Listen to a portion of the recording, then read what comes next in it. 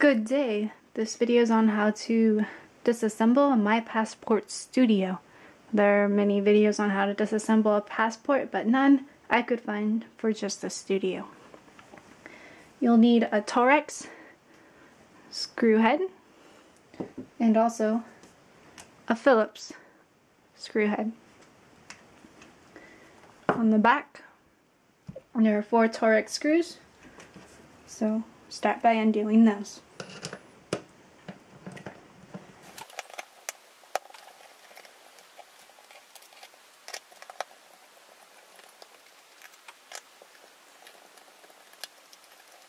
Now this torx screw I accidentally stripped the first time I tried to take this open, and so I had to cut a slit in it so I could use a flathead screwdriver to get it out. And that's why it's a little bit banged up here, trying to get that slit in there. There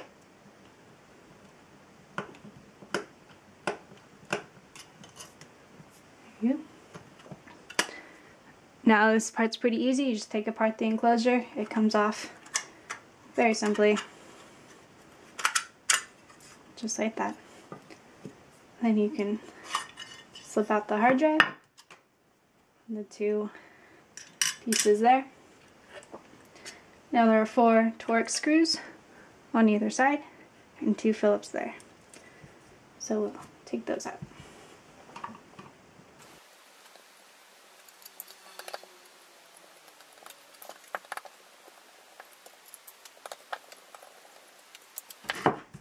Two Phillips heads.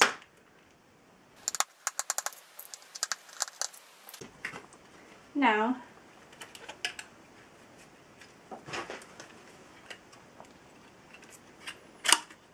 that pops out, that, and you can also slide that right off, and that way you have access to your SATA.